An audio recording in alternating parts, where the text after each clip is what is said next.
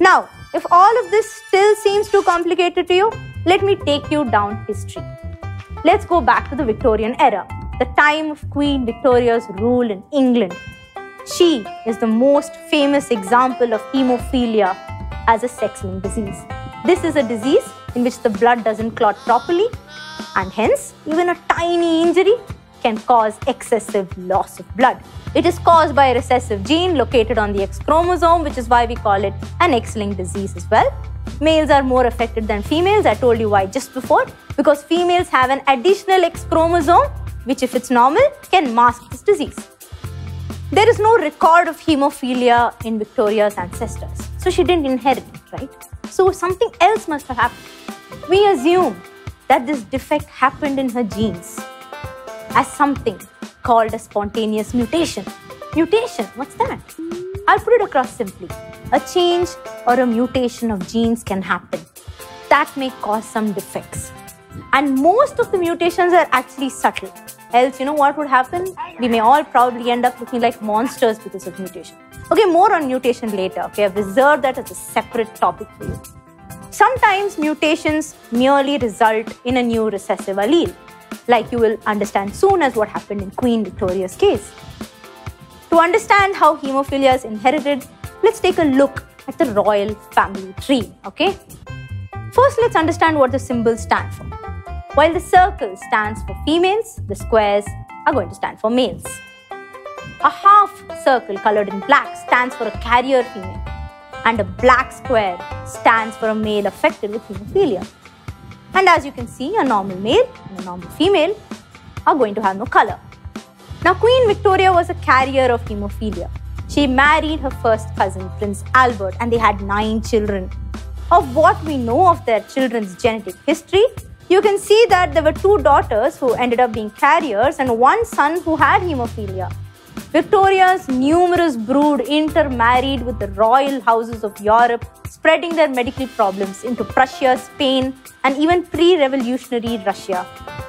Prince Leopold was Queen Victoria's youngest son. And here's something interesting. Queen Victoria actually chose to use chloroform during delivery of this prince, and thus sanctioned the use of anesthesia for the first time in childbirth.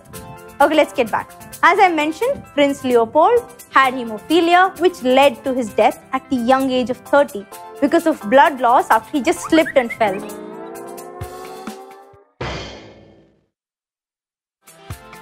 Anyway, after being rejected by many women he pursued because of his genetic disorder, he finally found a match in Princess Helena. Leopold and Helena enjoyed a happy, although brief marriage. In 1883, Leopold became a father when his wife gave birth to a daughter, Alice. He died shortly before the birth of his son, Charles Edward. Alice, as you can see, was a carrier and she gave birth to a son who inherited hemophilia from her. Charles, though, inherited the right genes from his parents without the mutation and was saved from the wrath of hemophilia. I gave you a few examples. And so, if you notice, there were no women in Queen Victoria's tree who were hemophiliacs, right? They were only carriers. Only the males suffered from this disease. This makes you realize that only if an affected mother passes on the unhealthy alleles to her sons and daughters, the sons are definitely going to get the disease as they get their only X chromosome from their mom, and the daughters would be affected only if dad too gave them the unhealthy allele. In case dad is healthy, daughters will just be carriers. Such an affected son would further pass on his unhealthy allele to his daughters and not to his sons, right? As they are going to get his Y chromosome, not his X chromosome.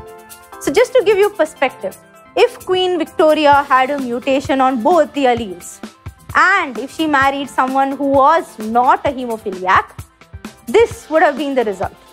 Next, what if the queen herself would have been healthy and she had married someone who was a hemophiliac? This would have been the probable result. Let's quickly summarize the main features of X-linked inheritance before we move on. 1. It is crisscross inheritance. What does that mean? Father to daughter, mother to son, right? Mother to daughter will result usually in a carrier daughter, unless father has also passed the unhealthy allele.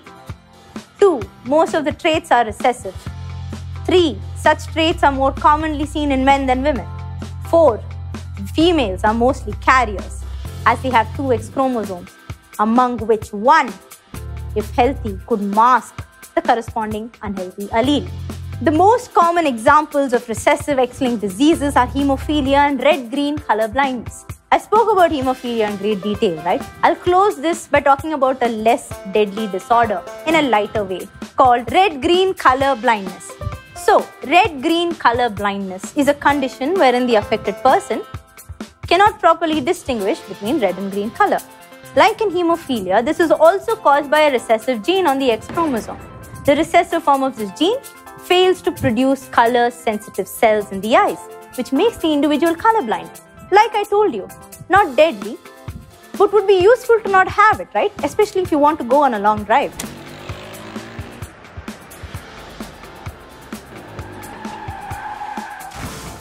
The pattern of inheritance is also going to be similar to that of hemophilia.